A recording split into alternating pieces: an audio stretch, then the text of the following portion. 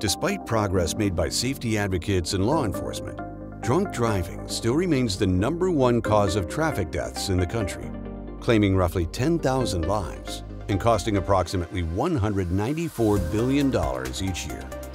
There's no doubt that we've reduced drunk driving deaths and fatalities in the past, but for the last 25 years or so, that progress has stalled. Drunk drivers cause 30% of our annual traffic fatalities.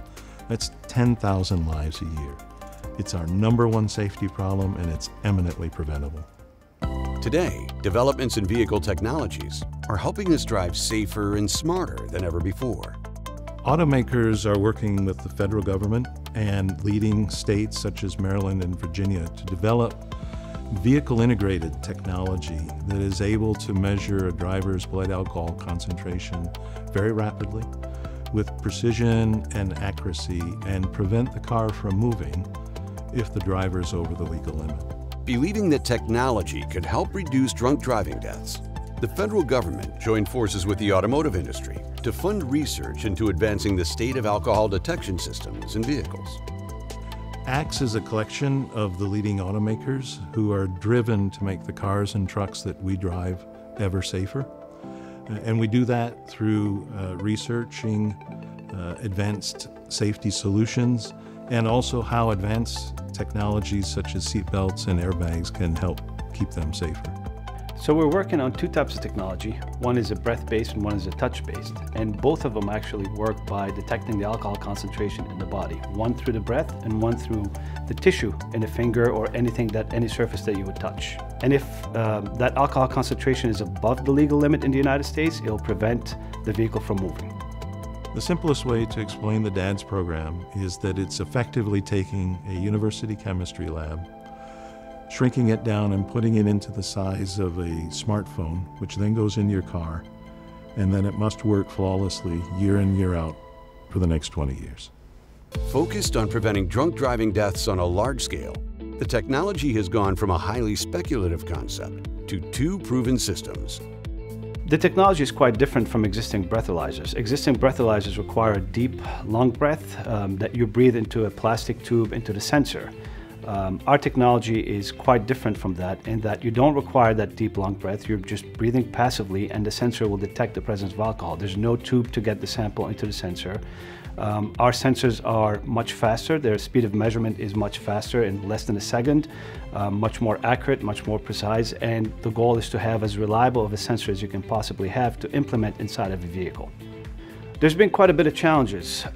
We've had to invent just about everything that we're working on. Not only the sensors, but everything that's involved in calibrating and testing the sensors. This is a unique technology. This is not something that's off the shelf. We've had to develop a mechanical lung that replicates how a human breathes exactly as they're breathing passively so that we are able to test our sensors against it. We've had to develop what we call phantom tissue that replicates what's inside the finger so that we can constantly test our technology and calibrate the technology. So it's been quite a bit of innovation and invention over the past several years to get to the point that we're at today. As the first invention of its kind, significant testing is underway to ensure the technology's accuracy, precision, and reliability. To ensure that our sensors are ready for consumers, they have to be tested under a variety of conditions, both in the environment, so we can think of altitude, temperature, humidity, inside of the vehicle, AC, windows up and down. But we also have to consider how humans are going to be in processing alcohol. Will they be eating and drinking?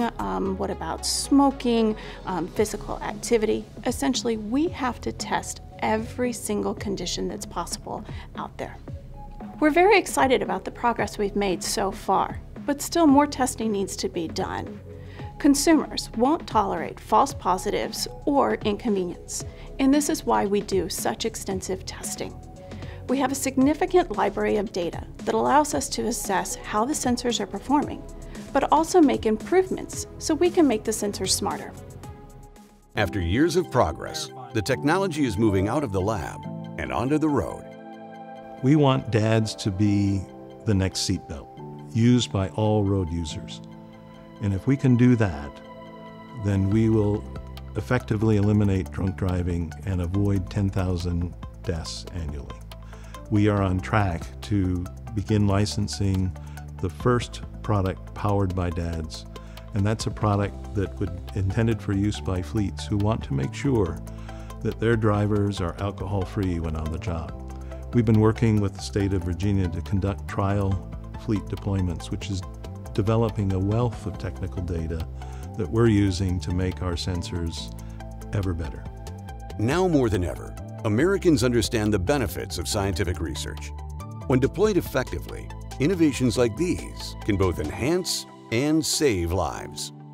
We do our own consumer acceptance research, and that has consistently showed that over 3/4 of the driving public think DADS is a good idea that they want in their next new vehicle. I have 3 young kids, and I can tell you this, I don't want them to be driving in a car that doesn't have our sensors. I want to make sure that, when they're 16, when they're 18, when they're 21 and able to drink, that they have that extra layer of safety. Not that I don't trust their judgment, but everybody makes mistakes, and you don't want it to be a mistake that you regret for the rest of your life. So it's that extra layer of safety that you will have in the future for everybody.